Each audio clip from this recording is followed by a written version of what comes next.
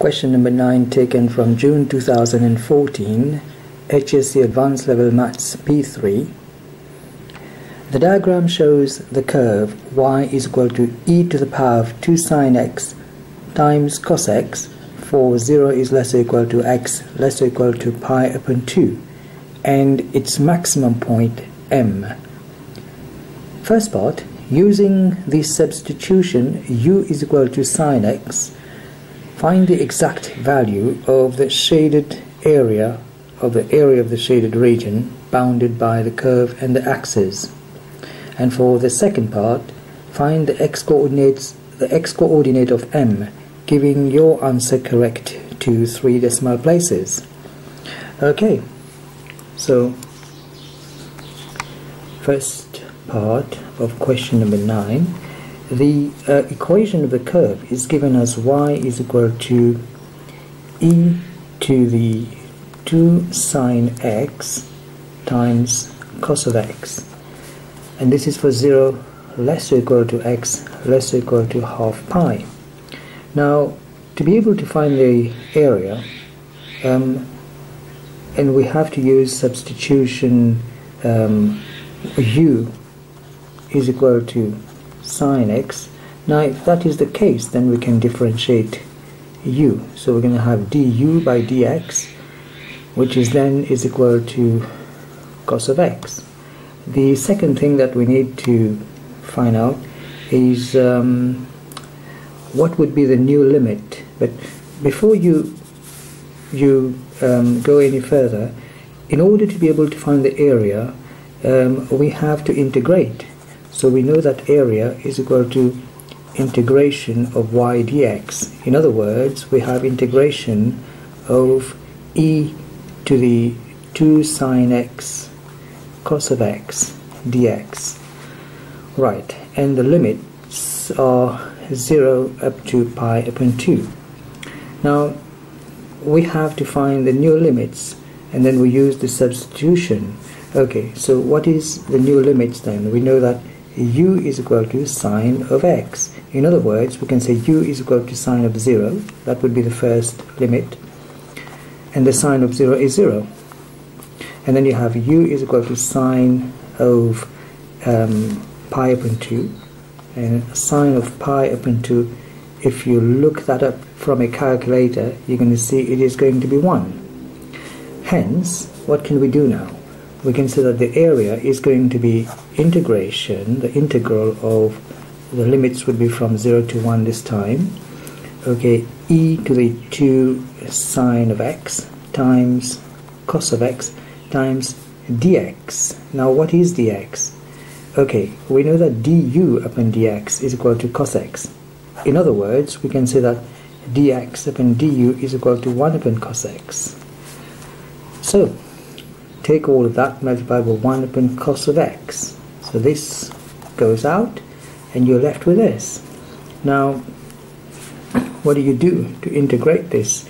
So it is 1, 0 again for the limits, e to the power of 2 sine x, and we know that sine x is equal to u, so e to the 2u. Integrating this, you're going to get the 2 goes down, so that becomes half.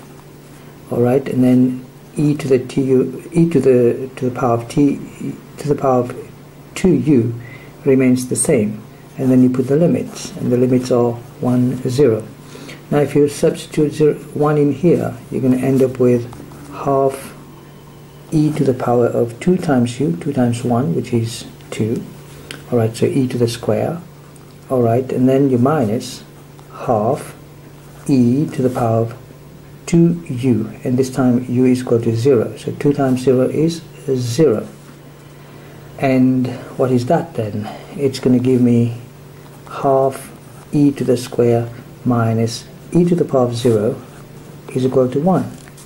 So that is 1. Therefore, 1 times half is half. So half is common. You can put the half outside, and then inside you have e square minus 1. So this will be the exact value of the area of the shaded region. And here you are for the first part of the question. Now for the second part, we have to find the x coordinate of m, giving the answer correct to 3 decimal places. Remember, m is the maximum point, therefore we need to differentiate, and then we say dy by dx is equal to 0, because this is a stationary point, isn't it? Now, so how are we going to do this? And alright, so first of all, y is equal to e to the 2 sine x times cos of x. We can say let u is equal to e to the power of 2 sine x, and then v is equal to cos of x. We have two variables here, so this is a product rule.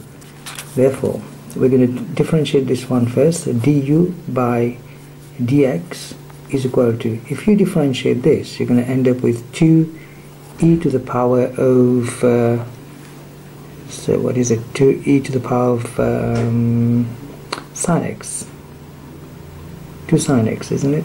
So yeah, 2 sine of x. Okay, so you differentiate this, you get 2. If you differentiate 2 sine x, okay, if you differentiate 2 sine x, you're going to end up with what is it? Then 2 cos x, right? In other words, so we've already put the 2 here, right? So we can put just the cos of x here. Right, now differentiating cos of x, okay, you're going to get dv by dx, which is then negative sine of x. So from here we're going to do the product rule. Alright, v du by dx, which is this times this, so you're going to have dy by dx is equal to v du by dx, which is then 2e to the power of 2 sine x. Cos x times cos x is cos square x, and then plus u dv by dx, e to the power of 2 sine x times this. It's going to plus times minus, it's going to give you minus in it. So minus e to the power of 2 sine x sine x. Okay, so what do we need to do now? We can start simplifying. So let's put this in proper order. We have 2e to the power of 2 sine x cos square x, plus minus becomes minus, e to the power of 2 sine x sine x. Okay, so what else? E to the power of 2 sine x, e to the power of 2 sine x. So this is common. Alright, we can say dy by dx is equal to e to the power of 2 sine x. Alright, factorize that, we're going to be left with 2 cos square x inside minus sine x. Now we know that dy by dx is equal to 0, so we're going to say 0 is equal to e to the power of 2 sine x times 2 cos square x minus sine x. Now this goes on this side, becomes divide. Therefore 0 divided by this is going to give us 0. So 0 is going to equal to 2 cos square x minus sine x. Okay, what can you do from here? Interesting. What is then 2 cos square x? This is 2 into 1 minus sine square x minus sine x is equal to 0. Okay, 2 times this is going to be minus 2 sine square x. 2 times 1 is plus 2 minus sine x is equal to 0. You're going to end up with 2 sine square x plus sine x minus 2 is equal to 0. Now from here we have a quadratic equation. We can say let sine x is equal to a. So we have 2a square plus a minus 2 is equal to 0. using the formula, okay, you can use the formula x is equal to minus b plus or minus b square minus 4 is the general formula for quadratic equation over 2a. So in this case we have a is equal to 2, we have b is equal to 1, and we have c is equal to minus 2. Right, so all of that can be substituted in that formula. In this particular case, because we said that this is going to be a, so we're going to say a is equal to minus b. What is minus b? Minus 1 plus or minus a root of b square. 1 to the square is 1. Okay, minus 4ac, 4 times a times c. This is minus 2. So 4 times 2 times minus 2 over 2a.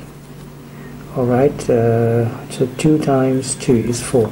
So a is going to be minus 1 plus or minus root of minus becomes plus. 4 times 2 is 8, 8 times 2 is 16, 16 plus 1 is 17.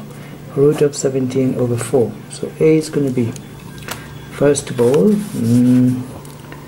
let's say minus 1 plus root of 17, alright, divided by 4.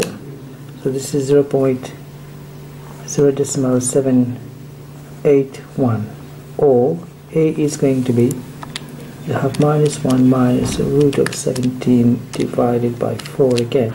So this is minus 1.28. Now we're not going to go far as negative, because if we take negative, this is going to fall in maybe the second quadrant or the third quadrant. What I'm trying to explain here is that in the question we are told to find the values, okay, the value of rather the x coordinate if we for m, but if we solve this, the limits, no sorry, the x values will be from 0 to half pi. So we're going to stick to this, because this is going to give us from 0 to half pi. If we go here, what I mean by that is we're going to fall into a negative quadrant, into a quadrant where the sign will be negative. So that's going to be more than 180 degrees, and we don't need more than 180 degrees because we are half pi. Half pi is just 90 degrees, isn't it? This is what is pi? Pi is 100. This is 90 degrees, right? So therefore we can confidently say that sine x is equal to a, so therefore sine of x is equal to 0.781. Alright, so simply go on your calculator and do the inverse of sine 0.781. You're going to end up with 0.9896. Therefore x coordinates of m is 0.896, and here we are.